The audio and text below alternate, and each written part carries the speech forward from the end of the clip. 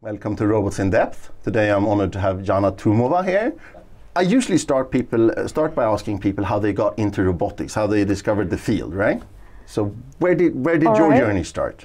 So in my case, I would say it was a complete coincidence. So as a high schooler, I really liked math and natural sciences in general, but people told me, don't go to math, go to computer science, there's more money in it.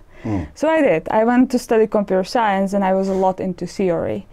And I started doing my PhD back in Czech Republic at Masaryk University. And during PhD, I met some really cool people who did robotics. Kalin Belta, Emilio Frazzoli, Daniela Rus.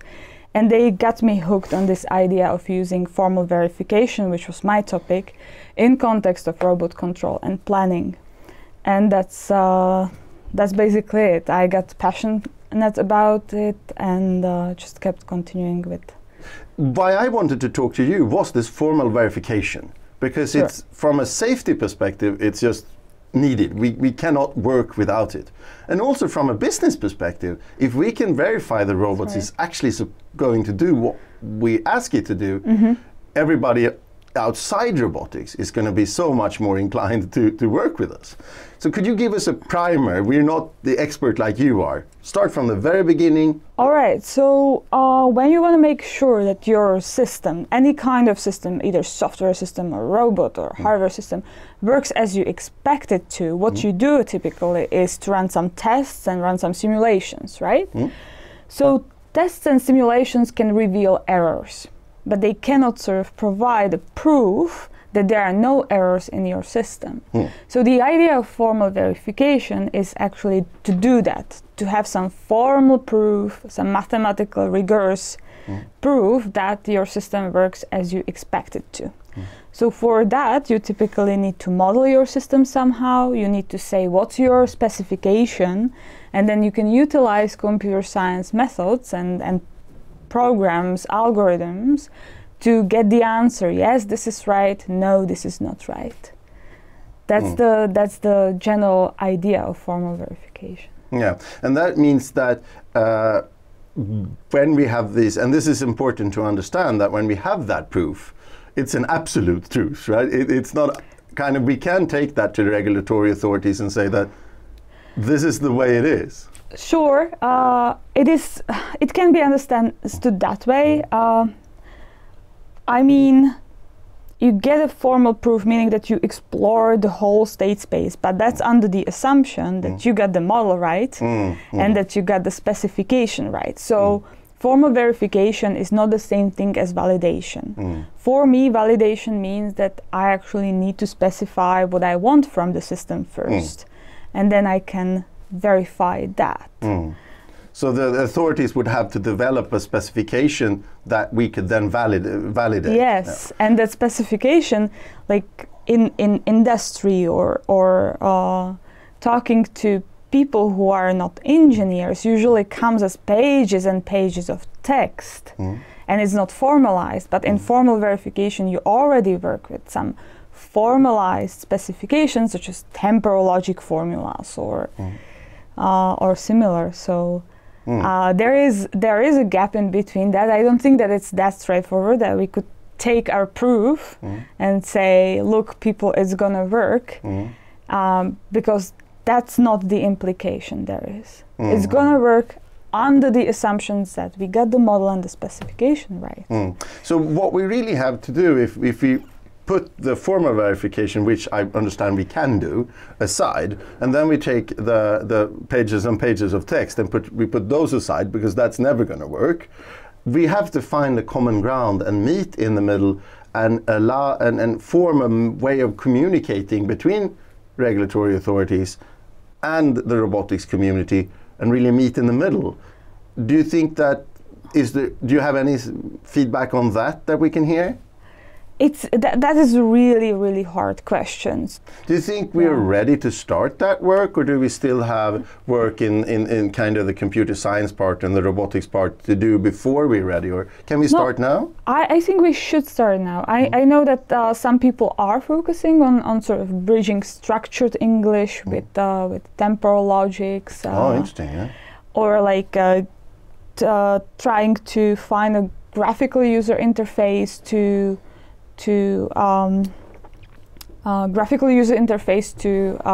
specify something rigorously that can be translated into temporal logics, which is the specification language in formal verification. So there are attempts that I know of coming from our side. I'm not honestly very aware of what's happening from the other side. So for me, I actually try to utilize formal verification methodology to do both, yes, to sort of reach safety and effectiveness. In the sense that I flip around the formal verification methodology into synthesis methodology. So instead of taking a look at a robot that does something and saying, yes, this is right, no, this is not right, I'm trying to design algorithms that will synthesize a controller for the robot that is correct by design. Ah, interesting. So the formal verification then, so you don't have to verify it anymore because it comes from the verification. Because it comes from the construction of the controller. So that's, and also that's if you idea. change that, it is updated automatically, right? Yeah. So there cannot be, this is as a programmer, we of course know this, if you have two source codes and you need to merge them, that's just a big hairy problem. Yeah. But here it is so that if you change the first one, the second will change automatically, right? Because they come from each other, right? Or one comes from the other. Essentially, yeah. Yeah, that's cool, that's cool. So you have your system, you have the model, and then regardless what kind of specification you have in mind, and that specification can reflect safety or effectiveness or efficiency. You can have some optimality criteria on top of your temporal logic stuff. Then you can synthesize a controller for the robot. And then you change your specification and the same algorithm synthesizes a different controller. Ah, and from that, it's kind of like you compile source code into an executable. Yeah. And then if you change the source code, you get you don't have to rewrite outcome. the... Yeah, it could be seen that way. Very interesting, very interesting. Yeah, so... What can you say about the interest from industry in this? I mean, formal verification, I would say, is a well-established topic in computer science. I know that there are companies who use that as a, let's say, parallel to testing and simulation, or instead, especially this theorem proving. So they use that. They use it as a guidance to reveal errors. That's mostly software companies. I'm not sure about robotics.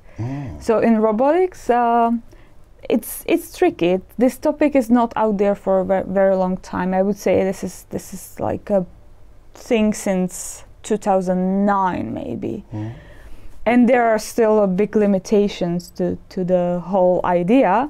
So I think that this is not ready to be put in industry per se right now. I know that some startups might be using some formal synthesis, but nothing. It's not huge. It's definitely not huge. And I say it's a little bit doubtful whether you're actually ready for that industry, because they have another time scale than they want it done in a year or 6 months or something like that, and that's not the time frame you're about to deliver in, I guess. Yes. Yeah. Yes. Okay. So how is you said it's a new field?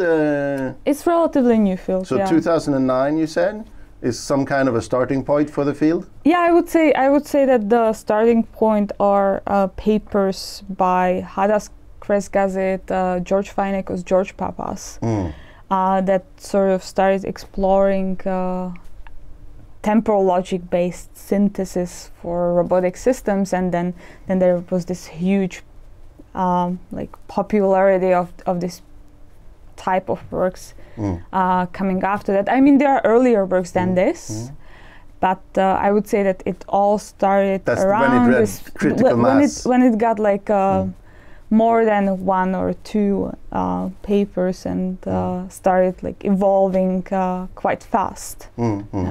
So how much progress have been made since that time? And have we, where are we? Are we in the infancy of the area and we'll have to wait 10, 20 years before we can start applying it in more of a controlled way? Or are we in the middle? Or I think that we are somewhere in the middle. There are attempts to bring it a little bit more to the practice, because a lot of our results stay in, let's say, we develop this algorithm and we run a bunch of simulations, it works nicely, so we are happy with it, we publish it and we move on.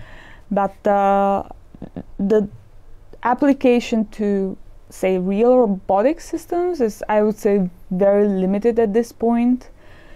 And through this robotics challenge, they are trying to expand it and to bridge that gap. To bridge that gap, to encourage people to actually touch the real systems. I mean, some of us, we have experiments with real robots in our papers, but those are, like, I would say, they are still toy examples. They're still toy examples. So we have to start to, but the area is ready for that, to bring now what you developed theoretically and in simulation. I know simulation is cursed with success. It's always going to work in success. It's always going to work. Yeah, it's always going to work in simulation. But you are ready to start interacting with real hardware? I would say we are. Except that, as I mentioned, one of the big things with these formal verification framework is the scalability, is the computational complexity. So far I would say that a lot of these algorithms and methods that we develop hit that boundary of being computable in real time, and we have to do something about that.